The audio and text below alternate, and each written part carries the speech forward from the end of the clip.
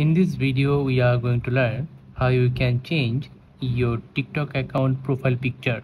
It's a very easy and simple process to learn it. You have to watch this video till the very end. So without any further ado, let's get started. So first of all, you have to open up your TikTok app and then go to your profile. And once you are on your TikTok profile, now here you will get share profile, and next to it you will get edit profile. So tap on edit profile, and after that at the top you will get change photo. So tap on it and then tap on select from gallery, and then your mobile gallery will open. Now select the photo that you want to add as a profile picture on your TikTok account,